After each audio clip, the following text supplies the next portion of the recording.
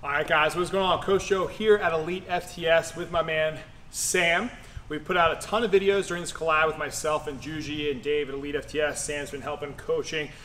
We put out videos that were just crazy leg training. We did some corrective stuff with my pelvis and my hips that you guys should check out. And the one thing that I noticed about this gym is it has more barbells than any gym I think I've ever been to. There literally is an entire wall of barbells that goes around this whole gym. You guys are seeing right now in the B-roll. So I had to ask Sam if he could only pick 3 barbells out of this barbell arsenal, which ones would he pick? So we have 3 barbells. We're gonna dive into each of them, you know, why he likes using them, when we would use them, and I'm really excited about this. As a gym owner, these are things that I love to learn about. These are cool tools to use depending on where you're at in your training or what you're trying to do with your training. So let's get right to it, guys. All right, Sam, what the heck is this thing? Is this axle bar? This is an axle bar, but the cool thing is it has knurling on it. It's like a normal axle bar, except way cooler. This even looks even thicker. This is like a 2-inch diameter, Yep. Looks like? Yep, it's about a 2-inch diameter barbell, which for most people is gonna feel absolutely insane. Bonkers. Right, so as a strongman competitor, you've pressed with axles before, right? You're very familiar with an axle, but for most people, an axle is just absolutely unbelievable to use, right? So a couple different reasons you would utilize an axle, especially this one. A lot of times people who bench press a lot tend to have a lot of wrist pain. When you're utilizing an axle, you can actually open up into that suicide grip or thumbless grip that you want and take a lot of pressure off of the wrist itself. A lot of the times when we have a thinner barbell in our hands, we have a tendency of really over gripping, and what that does is it puts a lot of tension and a lot of stress on that wrist.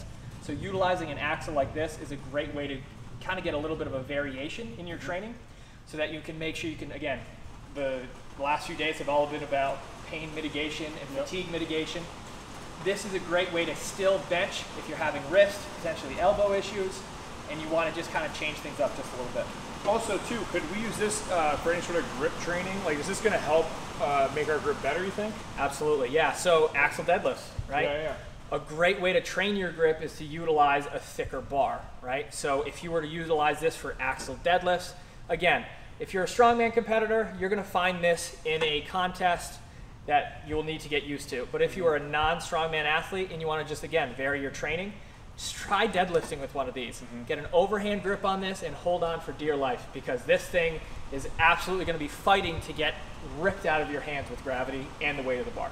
The other thing, guys, too, is it makes it more difficult because there's no bearings. It doesn't spin at all. It's a fixed barbell, okay? So if you're looking at ways to play with those different training variables, okay, this is going to be harder because the bar isn't spinning, it's not rotating, it's obviously thicker. What I really like about this bar is this knurling. So we have this center patch here, which is just great for keeping it, you know, tight to our collarbone and for pressing. All right, and at the same time here, we have, you know, side knurling marks just to know, obviously, where our hands need to go. So if you guys are used to using a bare axle bar, sometimes it's a pain in the butt where there is no center marking unless you put one there, and there also probably isn't knurling. So for me, this is something I would love to have in my gym for those extra added bonuses. Absolutely, and another way that this bar makes things much more difficult for pressing, especially on the bench press, is because it is thicker, you don't get the same amount of neural drive and you don't get the same amount of squeeze. So you'll notice, you're like, oh wow, that you would think it'd be easier to, holy thunder. Thor is upon us. So if you're utilizing this for bench press, you'll notice that you won't be able to do as much weight with a thicker bar than you would with a normal bar. Love it. So let's move on to bar number 2. All right, guys, bar number 2. This is one of my favorite bars. I actually do not own this bar, so I need to get one ASAP. Maybe I'll leave with one today. But every time I travel to a gym that has this barbell, I always love using it for my training. So I want Sam to dive into what this bar is exactly and the many uses that we can get out of this bar. Oh yeah, there are so many where do I start with? So this is the American Grip Cambered bar from EliteFTS. This is one of our best-selling bars. It is one of my personal favorites because, again, it allows me to put that variation in my training, that variation into my pressing, overhead, even rows, right? This bar has so many options, it's totally ridiculous. So let's kind of go over it. If you're not aware, this bar has a camber on it. What that means is that there's two modes that you can utilize this bar in. You can utilize this bar in the cambered mode, which increases your range of motion with the bar. So now your hands are actually going to be traveling farther, and it's going to increase the range of motion of the press. But you can also flip it over, and now when you're pressing it in this mode, which I think is about a 1.5 board if you're an old school powerlifter, this decreases your range of motion. So it allows you to get more of that emphasis on the triceps, or if you have an injury, this allows you to stay out of that range of your shoulder that may kind of make it a little bit finicky. Not only that, we have different grips. We have so many grips to choose from, and this is so many different variations of the same bar. So very simple, we have grips where your hands are one direction, and then you can flip the bar over, and now you're more externally rotated, which allows you to put that emphasis of your pressing on different muscles as well.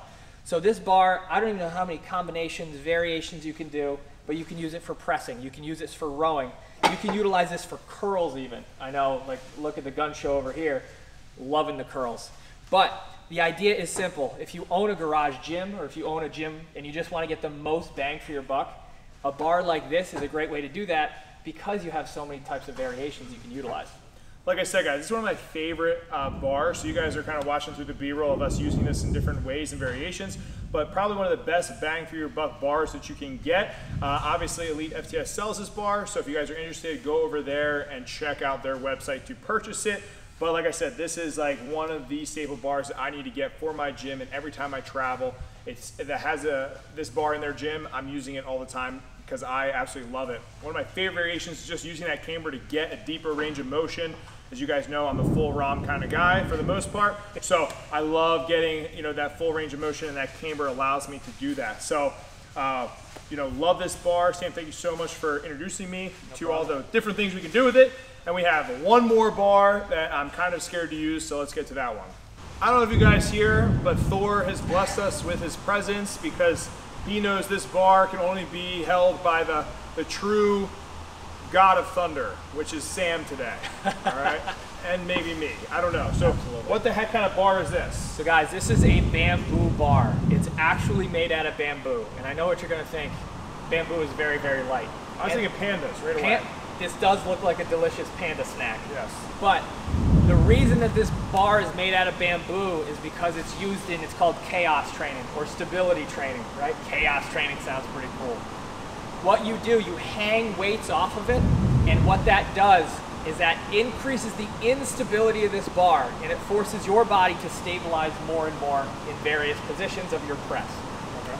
So this bar itself is the most deceiving bar that we have in this gym, and we have over 280 bars.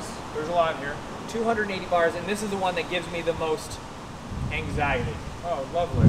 So how Dave has programmed this bar for us in the past is you load weights on with specifically EliteFTS bands. Load weights on with a band, and what they do is they hang. Not only do they just hang, they also bounce. And when these weights bounce, that force is put right into your stabilizers, for example, on the top of your bench press.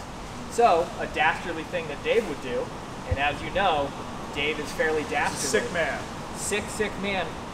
He will get you in your bench press position, have you unwrap this bar, puts a song on, and you have to hold that bar out for that entire song. Is it Taylor Swift? Usually it's something pretty similar to that. Christina Aguilera. That's more my girl. Yeah, she's fantastic. But the idea is simple. Because the bar weighs so little, any sort of force generated farther out on the bamboo bar is going to produce that whip and that bend that, again, you will have to stabilize as part of that press. It is one of the most deceiving bars that we have. It's the lightest bar, and it's the one that I want to use the least. All right, so quick, we're gonna cue the Christina Aguilera. I'm gonna get on this thing. I'm not gonna do any B-roll. You're gonna see us live. I've never touched this bar before. Let's see what happens. Oh. So he's gonna unrack it. Oh yeah. Just gonna hold it. Oh yeah. I can see how this would become problematic. Yep, like a genie in a bottle. The genie is gonna escape out of the bottle. So if he was gonna hold this for a whole song, he would notice the farther along he gets, the more difficult it is to stabilize. But what I want him to do is I want him to come down slow, slow, slow. Again, forcing him to stabilize throughout the whole range of motion of that press. And as you see, the bar weighs about 10, 15 pounds, and we only have 50 pounds on this bar, and this big, huge jack gorilla is shaking like a leaf. Whoa. Pretty crazy, right? Yeah, does it ever stop shaking? If you stop it from shaking, it will stop shaking. I don't know, has anyone ever done that? Not really.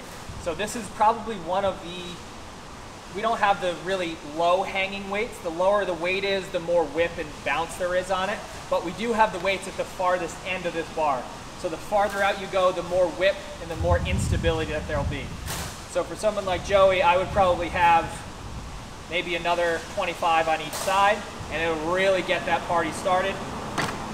But as you can see, he's never used the bar before, and it is such a different experience. Yeah, definitely. And I'm a press specialist, so I can see myself using this to help stabilization of the shoulders and just a different variation, right?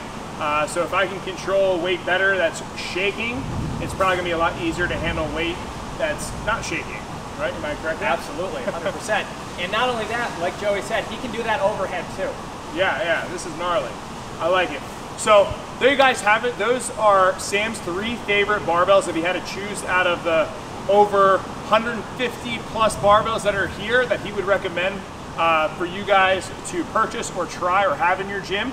They all are unique in their own way and different, which I like a lot. So if you guys are interested, head over to EliteFTS, obviously peruse their catalog of barbells. I know I'm going to do that. And I also am just really grateful to be here with this whole trip and learning things. And the main thing I took away from this trip is how many ways we can change the variables in our training, right? My mind has just been open to different things such as tempo, right? Literally how we are having an angle of a machine, right? The other day we had a GHD that was propped up and not propped up, and all different variables, barbells, bands, chains, you name it. So when you're training for the long haul, it's important to have variation for obviously training purposes, but also mentally, right? It's fun when you change things up. And if you're in it for the long haul, you need to have fun and enjoy your training. And sometimes it's as simple as playing with a bamboo bar. So once again, thank you so much, Sam, for being on the channel and giving us, your take of these barbells. I really appreciate you guys watching the videos and this collaboration. It was a blast for me. Hopefully you guys can tell, even though I was going to die in the light training video, which is linked above. So make sure you give the video a thumbs up, subscribe to the channel, go head over to EliteFTS and Sam, check out all the guys on the team, their page, their channel, subscribe. And until then, guys, stay a lean, mean, track machine. Peace.